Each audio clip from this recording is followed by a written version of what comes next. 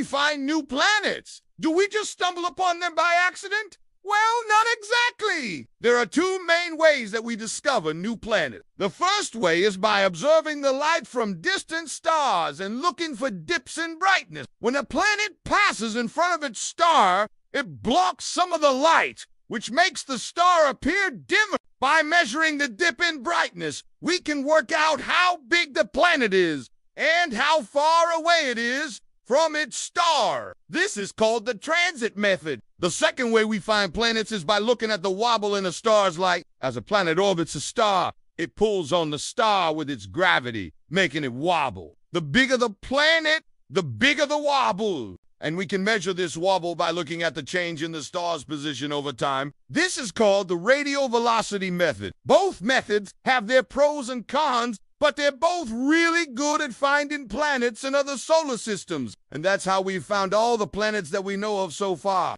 If you like space videos, stay tuned for more.